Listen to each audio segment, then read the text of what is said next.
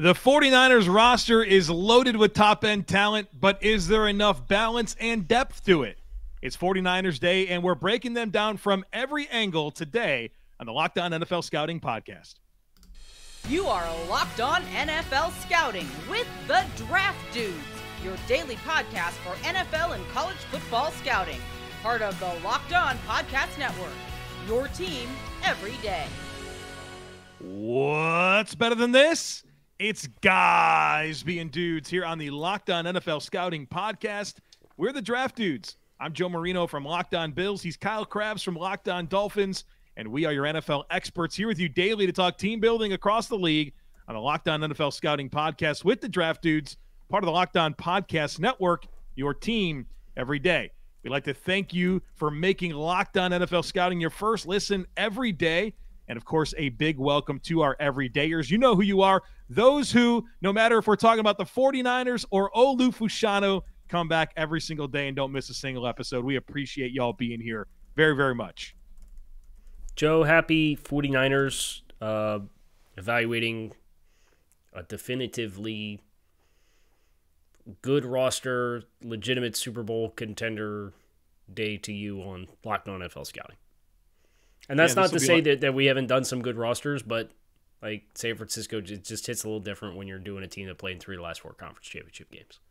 Not to put you like in a producer mode, but I wonder if there are the same number of franchise cornerstones on the 49ers for all the teams that we've done combined to this point. It might be the case, honestly.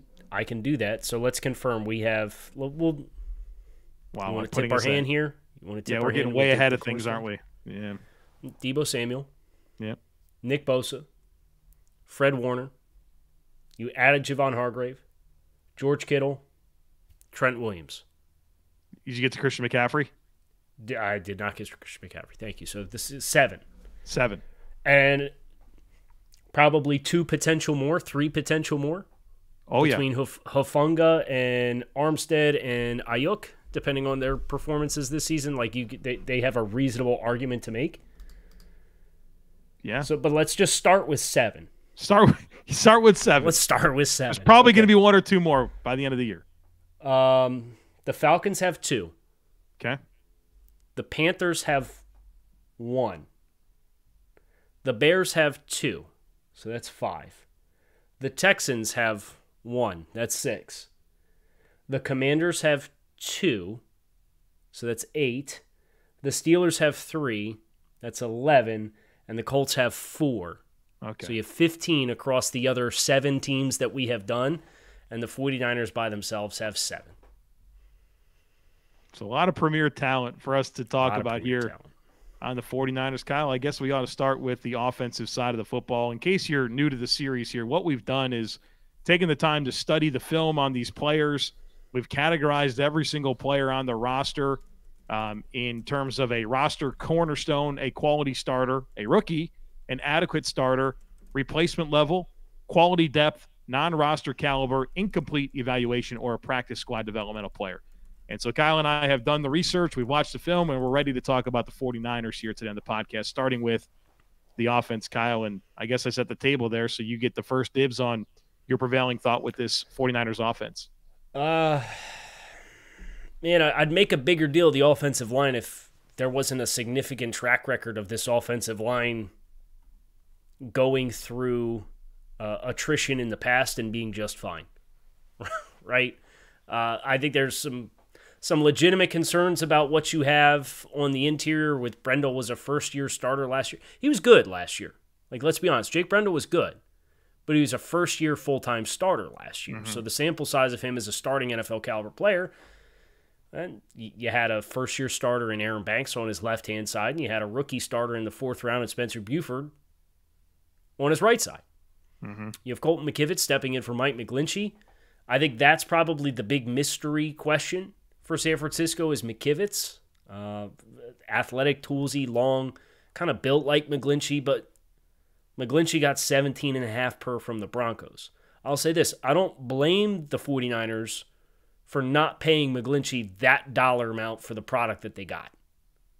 So having stuff in the pipeline ready to replace I think is essential for San Francisco. And I do think, Matt Pryor has not played the best football he's put on film as of late, but him as a utility offensive lineman that could probably play 3 spots on this line or 4 if Trent Williams were to miss any time, I think is a valuable piece as well. So they got young players in Jalen Moore and Nick Zekolj behind that are pipeline players that were rookies from 2022, I believe. Both of those guys were 2022. Pryor, utility guy. So I think they have the right chemistry here for this to work out just fine. And Shanahan has an ample track record of getting elevated offensive line play when letting Laken Tomlinson walk, unless we forget Laken Tomlinson was not Laken Tomlinson when he first got to San Francisco. Right. And now transitioning from McGlinchey to McKivitz, and McGlinchey's been up and down. I thought he was better last year than 2021, but I think this is a little bit of a chemistry experiment up front that maybe will take a little bit time to settle in with the change at right tackle. Yeah, I think the big talking point for me as well is on this offensive line. Trent Williams is as good of a player as there is in the NFL. And like you said there, the middle 3, it's all returning. It's guys that played last year, big wild card at right tackle. But I think in a vacuum, you look at this offensive line and you'd be greatly concerned by it. But because of the track record here and just Shanahan's ability to just figure it out and get elevated offensive line play from players, you kind of give them the benefit of the doubt. And so it's an interesting foil there between what they actually have and then applying it to the lens of this Shanahan offense. God, these skill players are really good, man. Really good. Loaded. I mean, Deebo Samuel, Goerge Kittle, Christian McCaffrey, but like Brandon Aiyuk's a star, man. He was a player that I really enjoyed watching on the perimeter, his release packages, his separation ability, his ball skills, the athleticism. Like, he's a really dynamic player. And I know there was like some trade rumblings about him earlier in the offseason, but if I'm San Francisco, I'm just going to enjoy having him to go with all those guys and make sure that, some encouraging words about Brock Purdy yesterday from Kyle Shanahan about his availability, early in the season. But whoever's going to be playing quarterback early on, whether it's Purdy, Lance, Darnold, having these weapons is really, really exciting. Like, the stars are the stars, but even some of the depth players and like an ancillary players like Juwan Jennings, like Elijah Mitchell. I think this is the best 1-2 running back punch in the league here in CMC and Elijah Mitchell. So just a lot to love here in terms of these skill players in this offense. Yeah, this is hasn't always been this way, but it's very easy to see how a young quarterback can step into this situation and have success when you have a good play designer and play caller and just the variance of angles that you can come at a team from with McCaffrey in the passing game and Goerge Kittle and what he does as a true unicorn for the blocking skills and the receiving skill set, even as his receiving production has waned because you have Brandon Aiyuk and Christian McCaffrey now in this offense where in years past when Kittle was putting up 1,200 yards, those guys weren't there, right? And then Deebo Samuel with the scheme touches that you can – it's a pain in the problems. butt. Yeah, it's a pain problems. in the butt. How about that catch Kittle had in the playoffs against Dallas? The bobbler on the seam up the middle. How on earth? Like twice off of his fingertips and hauls it in. And what was it, Diggs coming in? They tried to right. They tried to snatch the ball off his fingertips at the same time. Completely unbothered by that. It was a crazy play. So I'm gonna look something up. I have scored the 49ers in our actual, like, we do this process, but then we actually, like, there's a number value that each player at each spot gets. So I have the 49ers scored, and I just want to check real quick. This might be the best scoring because we did this time last year before the 49ers had McCaffrey, and we did it at the midseason point before the 49ers, or like right when they first got Christian McCaffrey.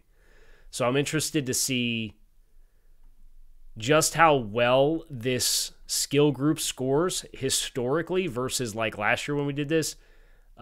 This is the best skill group that we have scored. Wow. Now, there's some teams that might have a say in this between the Bengals with their wide receivers and the Dolphins with their wide receivers. I think the tight ends are probably going to hold them up a little bit, and I don't think their ceiling in the running back room is quite as high. So you might have wide receiver rooms that outscore San Francisco, but I mean, they've got a cornerstone player, a tight end, wide receiver, and running back, and then they have an adequate starter as the RB2, and they have a quality starter as the other wide receiver on the other side. Oh, by the way, Kyle Juszczyk's floating around in here too. I mean, it's a lot to like it, but you do have questions with the offensive line, and then, of course, quarterback with Brock Purdy, with all that he demonstrated late in the season last year. I mean, did some exciting things, and really, I thought there was just a lot of poise with some of those moments where he was able to hang in there, keep his eyes down the field, hit some throws down the field. You know, I think learning how to kind of handle some pressure and navigate a little bit is going to be some growth areas for him, but, you know, we'll see how he looks with this opportunity, and you know, they do have depth. They do have depth at quarterback, right? So I think expectations are high here. Do you want to circle back to QB just a little bit when we do segment 3? Because I know coming to consensus, we're pretty light. We've only got a handful of players that we got to really iron out. I think it might be worth coming back to Darnold and what he could be versus what he showcased when he was most recently playing, and obviously Purdy with the playoff run, and I think there's some stuff there maybe we come back to, Joe. All right, we'll come back to that. Next is the defense, where there was some turnover here on the unit, so we're going to break that down here in just a moment. But first, we need to tell you about FanDuel.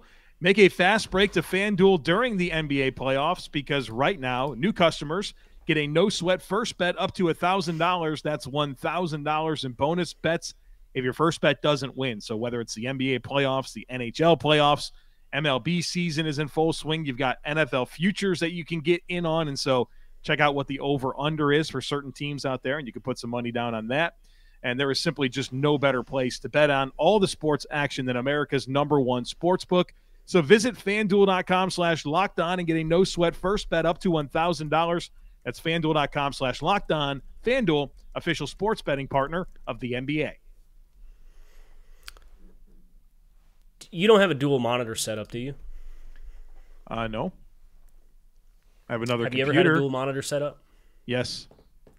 You ever have, like, that moment where you're moving your mouse around? It goes to the other one? Well, no, you just can't find your mouse. Oh, gosh. That just happened to me, because, like, we got to make sure that the FanDuel overlay on the bottom third comes up. Yeah. So you're transitioning, and I'm moving my mouse around like this, and I'm going like way over here, and the mouse just would not appear on the screen that's right in front of my face here, and I'm like, what is happening? And I'm self-conscious with the mic because people tell me, oh, Kyle, I can hear you breathing into your mic, or Kyle, I can hear your clicks, or Kyle, your mic's too hot, or Kyle, your mic's too cold. So I'm like, I don't want to sit here and be doing this. I found it. You wouldn't know that because you can't see the production setup because I'm floating around producing this thing. But I just want to let you know that was my latest struggle, was in the midst of you telling everybody about FanDuel. Overcoming adversity here on the podcast. Trying to. Defensively, you talk about blue chip talent. How about is it fair to add Javon Hargrave to this defensive front? Needed to. Maybe it's not fair, but they also kind of needed to. Well, yeah, and I think that's probably a good point. When you think about what they've added, they added the player they thought they were getting in Javon Kinlaw. Right. This is who Javon Kinlaw was supposed to be. So you go out and you pay him $21 million. You effectively trade him for Mike McGlinchey. I'd say you won that trade from a financials perspective. Arik Armstead missed some time early. Nick Bosa's a monster. I don't think we need to exhaust too much time telling anybody how great Nick Bosa is. That's pretty well established. I guess the other edge spot is interesting.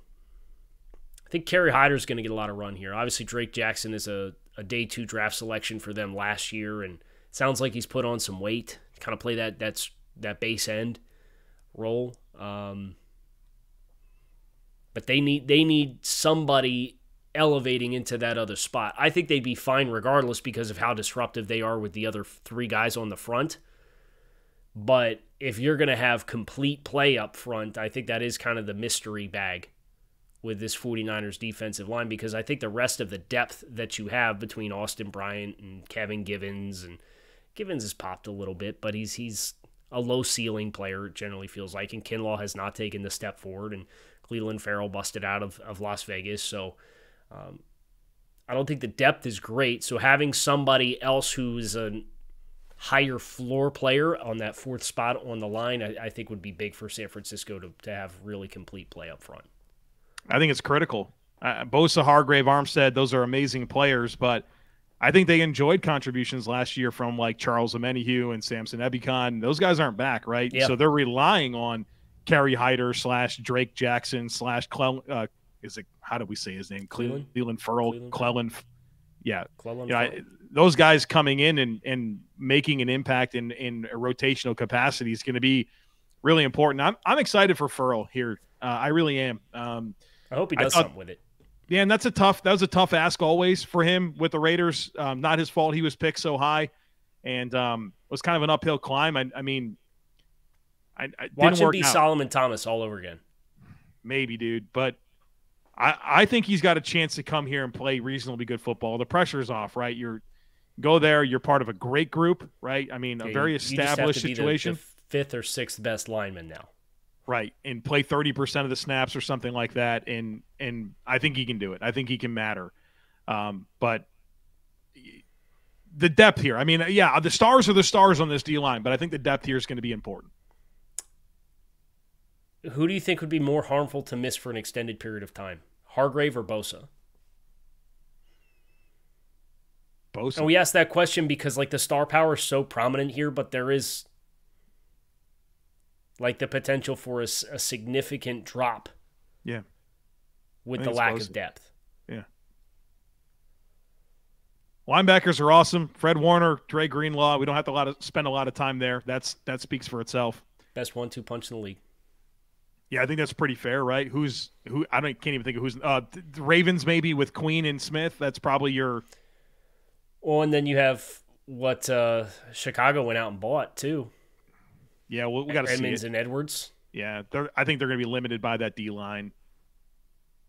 But just the talent of the players themselves. Yeah, super talented. It's probably a top 5 linebacker room.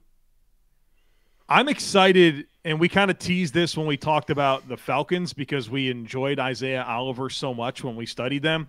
Him coming over to this football team is really exciting to pair with Charvarius Ward, who is a solid player, and then Diamador Lenore played a lot of football last year. He got tested a lot.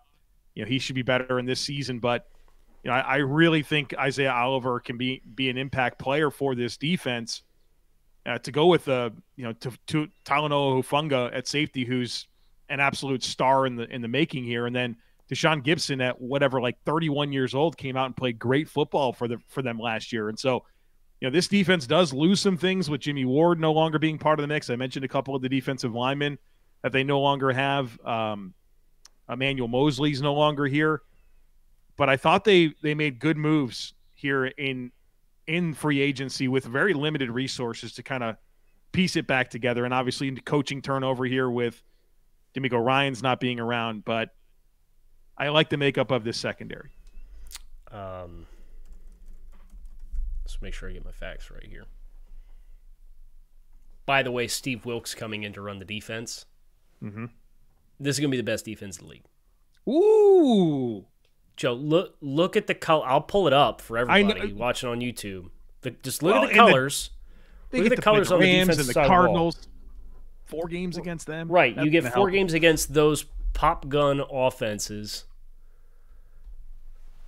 You got cornerstone, quality starter, quality starter, quality starter. I'm going to make an argument for 2 more quality starters on this unit. Adequate starter. Okay, your CB2's not great, unless you want to count Isaiah Oliver as your CB2. Wouldn't you? I would think about playing him outside. We'll see. You're going to do Ambry Thomas or Lenore in the slot, or are you going to put Miles Hartsfield there? Hartfield's played there. I don't think he's very good. Correct. He's not. And maybe you go big nickel too, and get Jair Brown out there as a 3rd-round rookie that you clearly felt some type of way about, that you drafted him with one of your first couple picks. You got options. Sam Womack as well. From a talent perspective, if this team's healthy, I see no reason why Steve Wilks as a defensive coordinator is going to have any level of drop-off. This should be the top defense in the NFL this year. That's just, I mean, they certainly can be. They certainly can be. And I think their schedule will absolutely help with that. I'm looking at it right now. That's what I was just going to come to next, was to say, okay, how many low-hanging fruit offenses do we play this season? Especially if they can control games with the clock. Rams, Cardinals, Bucks. I think Pittsburgh week 1 is a favorable matchup defensively for San Francisco as well. Matt Canada. I think the coaching will be a big advantage there. They get Dallas at home, and they've clamped Dallas in the playoffs. Yeah. At Cleveland. Minnesota's a good matchup. Bengals is a tough one. They get the Bucks. Man, Niners-Bengals is a 4:25 kick on CBS. What happened there? Week 8. I wonder who's that. How is that not in prime time? NFL Sunday Night Football schedule. Gonna float around, produce this thing. What happened there? A couple of different levels. Oh, was it week 8? Freaking Bears-Chargers. Switch it up. Let's flex it out. Get this. Flex it out. Of there. Bears-Chargers, get it out of there.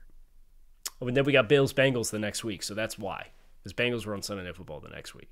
Oh, so the Bills get the Bengals after they play San Fran? Yeah. That feels good. That feels good. Yeah, beat up on them a little bit. Yeah. Put them in a little 2-game skid if we can, Pound the rock. So, yeah, we're not supposed to be doing schedule stuff. I'd like to talk to you about doing some schedule stuff, but not yet. Not right now. We're going to, yeah. I even feel pretty good about it. Like there's a lot of the depth in the secondary that's battle-tested players too. They might not be high-ceiling players, and they also might not be high-floor players. But like you mentioned, Lenore played a good bit. Yeah, he had his moments. He was tested a lot, but I thought he had his moments for sure. So, yeah, I have a hard time seeing a defense outscoring this group for our roster assessment just with the amount of cornerstones that we gave it. This is a stud group. Going to come to consensus here to close. We got a couple players defensively. And we want to talk a little quarterback stuff. So okay, great. That's what we're going to do here to close on this episode of Locked On NFL Scouting. I feel like we should start with Isaiah Oliver because we've brought him up a bunch. We brought him up ahead of this show on a different show. Okay. So I think you jumped the gun. You think I gave him too high of a grade? Is that what you're sitting there? I see you looking down, so obviously I know you're typing. What are you pulling? Are you pulling up numbers for Isaiah Oliver? Of course, to state your case. I have him as the tape. Trust the tape. I have If you want to, I have him as an adequate starter. Kyle has him as a quality starter. Let me pull up the depth chart so everybody can see what we're put it up about. there. Okay. I loved what I watched from Isaiah Oliver last year. Loved it. And if you said that's who he has always been, I'm not going to fight you for a second that he's a quality starter. But kind of a part-time role for the Falcons defense last year. Out of his 5 NFL seasons, he's only been a primary starter twice for the team that drafted him. He got hurt in 2021.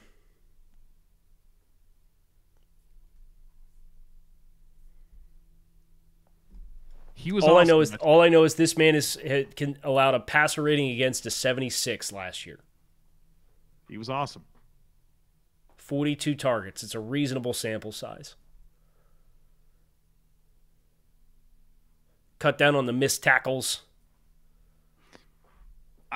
If you want to talk about 2022, I'm not going to have anything to say. He was a quality. I would like to talk about 2022. Okay, what? Hold on. I don't want to be too. How would you explain Talanoa Hufanga then? He's a younger player. Okay. Isaiah Oliver signed a 2-year, $6.75 million deal. So the NFL had the opportunity to evaluate Isaiah Oliver, and they said, you know what, you're about a $3.5 million a year. It's because nobody cares about nickels. They don't? I just think he's a nickel. All right, you're not budging here. I'll come up. Okay. Because when your argument starts with I loved him on tape last year, you kind of put yourself in a hole. You think so, but I also have 4 years before that of not quite that level of play. I like him, though. Okay. He's still young, too, isn't he? Let's see how old he is. 26. Yeah, 26? Yeah. Yeah, Furl or Tashaun Gipson? Let's keep it in the defensive backfield. This is another one where I have Gipson is who we're going to go with. I have him as a adequate starter. You have him as a quality starter based off of last year, and he's been a relatively high floor player. He just never had like the crazy amount of ball production, but I attribute that to playing in San Francisco. Yeah, I mean, this is going to be his age 33 season. I think he is an extremely high floor player. I really do believe that. I guess I should probably be fair to Gipson. In 2013 and 2014 combined, he had 11 interceptions. So the fact that he had 5 picks last year is not... He had a career resurgence. Kind of went where players go off the map for a little while with that stretch in Jacksonville, Houston, and Chicago was a hell of a 3-piece of stops. He's probably excited to be in San Fran, man. Right. And with Cleveland to start his career in the early like teens. And look, the only other argument I'll make, and if you don't want to buy it, you don't want to buy it. You were flexible with me on Isaiah Oliver, so I'm willing to be flexible here. But he's playing in a system that is largely not going to put him responsible for covering sideline to sideline. He's a deep third player. And with that in mind, I think that sets him up favorably to not have what I think is the biggest threat of slowing him down. He'll be 33 on August 7th, is athletic range. But Hufanga's going to play in the box. Hufanga's going to live in the box. Mm-hmm. You have these corners that are going to play outside zone. You have a nickel, so it's not like he's going to be pretty elementary with his role. And while I think it's a little more vanilla of a role to fill with what else they have in the defense, I think it allows him to still be a quality player in the role because they don't need him to be something that he can't be anymore.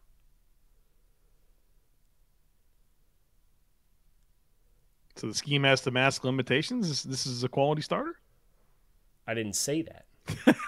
I said within his role within the scheme, he's a quality starter at that job because you're not asking him to be something that he's not. So you're clearly not. You're not buying. That's fine. I think he's a sufficient level starter. Okay. He's going to go out and have 5 picks again, and then Kyle's going to get this is going to be a thing every week on the pod. I remember when the 49ers fans came after Trevor for, who was it, Adrian Colbert after year 1? And then Trevor wasn't and then Colbert crashed and burned.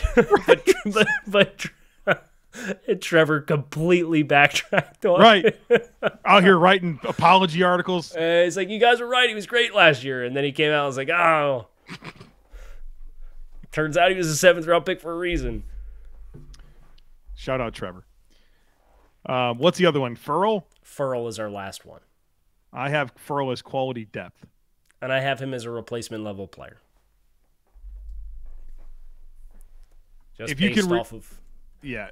Well, can you remove the fact that he was a top 5 pick and didn't meet those expectations? Because for me, once I do that, I think he's a reasonable depth player. He's with some upside. 750 snaps the last 2 seasons. Yeah, and a crap defense. I know Max Crosby produced and all that, but who else besides Max Crosby has produced on that defense? I mean, he didn't even really rush the passer last year. He had 13 pressures on almost 500 snaps.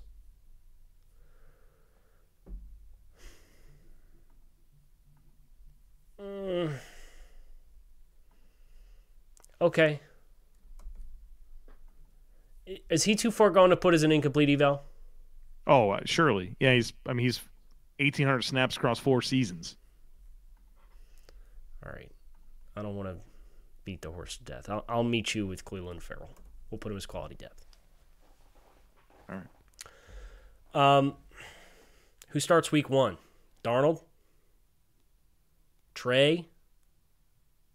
Surely not Purdy with the elbow injury. Shanahan didn't rule it out. I think they want it to be Purdy. I think he won over a lot of people with what he did last year, man. And I would agree with you, but I would make that the case to be take your time with it. Don't rush him back. Yeah, you can't rush him back. You can't do that. You literally went out and got 2 other former top 3 picks in the NFL draft. Don't you have to play Trey Lance if he's healthy and Brock Purdy's not? Don't you just have to? Because at some point you have to salvage this, right? You have to position yourself to trade him or something. Something has to happen here. The dude hasn't played football in a long, long time. That's a problem. I agree with you. I think you could make the case. Didn't they already kind of cut their nose off to spite their face when they brought Darnold in the first place to do damage to quote-unquote salvaging the Trey Lance investment? I think it's a great spot for Sam Darnold. And I agree with you. Like, I was watching Brock Purdy play, and I'm like, I think Sam Darnold can do stuff in this system. He's got a lot more physical upside. And if any track record is going to give us any indication, based on the amount of quarterbacks that play in these Shanahan systems on an annual basis, we'll probably see some Sam Darnold and some Trey Lance and some Brock Purdy. Would not be surprised. Yeah, I mean, when was the last time a 49ers team had the same quarterback every game? It was the one year they went to the Super Bowl, right? It was with Jimmy G in 19. Every other year, it's like 2-3 starters every single season. And obviously last year they were down to the bones. They were on QB5 last year. Literally QB5. And then Brock Purdy got all these dudes drafted. We had 14 quarterbacks drafted this year. It's the most since 2016. And there wasn't 14 draftable quarterbacks, dude. You know that. We watched Olu yesterday. How many times watching Olu play for Penn State were you just like, dude, Sean Clifford went in the 5th round? Several times, Kyle. Several. This guy got drafted. I think it is. I think Sam will start week 1, barring Purdy being ready to go. Man, if Trey Lance is also healthy, that's crazy. I mean, I don't think you're wrong. I predictively think that would happen, but like, I would just play Trey just to play him. You knew what you had in Trey, and you still made the cognitive decision to go out and get Sam anyway. That's a hell of a way to put it. Which is why I thought they cut their nose off to spite their face in the sake of salvaging the Trey Lance investment. I don't think there is any salvaging the Trey Lance investment. Like, I think that just is what it is. Don't you? I mean, nobody gets 3 chances at a quarterback, right? And Shanahan, between trading for and paying Jimmy G, trading up, giving up everything for Trey Lance, those are 2 huge whiffs.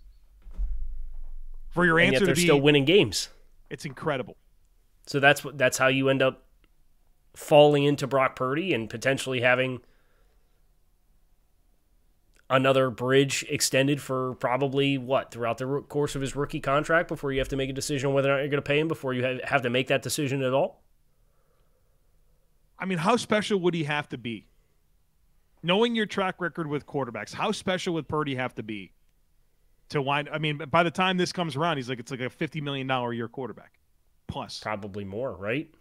Yeah. I mean, you're talking 4 years from now, 3 years from now. Yeah. Already getting some rumblings about Mahomes reworking his deal now that he's the 8th highest paid quarterback in the league. Yeah. Burrow's coming. Herbert's coming. Tua stays healthy. He's coming. Trevor Lawrence. Trevor's coming. I don't think Tua gets 50. If Tua stays healthy and does what he did last year, he's getting 50. I don't think so. I think he get 45. Because the team would always, in that negotiation, if they paid him after this year, they'd always be able to say, but the missed games. Well, they could also just not do it. He's under contract next year too. Right. Do the Dak Prescott thing with him. Yeah. Put him in a contract year. I know it's not exactly Dak because Dak wasn't a first-round pick. Do the Lamar Jackson thing with him. And extend him out. And go year over year. Time. You're going to pay about the same amount of money. You just don't have as much cap flexibility. I think the bottom line here is that the 49ers just require a different lens than any other team when you talk about them. Because the rules are different for them. As has been proven across the course of the Shanahan era here. The rules are different. Awesome football team, though. Awesome football team. That's going to do it for us here on Locked On NFL Scouting with the San Francisco 49ers. I'm sure I don't need to say this out loud, but this is the highest scoring roster that we have given, and we are not grading quarterbacks until we are done all 32 teams, because how you grade quarterbacks is a little different than how you grade everybody else. So, they take this top spot by 25%? 18% over the next highest ranked team out of all the teams that we've done. We're a quarter of the way through the league, Joe. Wow, really? 8 teams. Wow. Jaguars up next. Jaguars up next. And then we need to talk about Friday. We have the 2021 QB situation down, but then we have the Patriots on Monday. We might have to do some flipping around, but I think we'll probably do Patriots on Friday, do the quarterback show on Monday. Yeah, that makes sense. Okay. So, good news is we're pretty familiar with the Patriots, so that should be a pretty easy administrative change. Is anyone going to listen to that? They'll hate listen. They'll come listen to us. Yeah, we have a big Dolphins Bills base here. They'll love to hear us talk about they come in and listen. And look, Patriots have plenty of redeeming qualities. It's just the question of the ceiling and the continued commitment to the bit that Bill Belichick is on. We'll talk about that on Friday. So hit subscribe. You can find us on YouTube or wherever you listen to your favorite podcasts. I'm Kyle Crabbs. He is Joe Marino. We are the Draft Dudes. Appreciate you guys checking out the show. Make it a great rest of your Wednesday. We'll be back and talk to you all again tomorrow. Peace.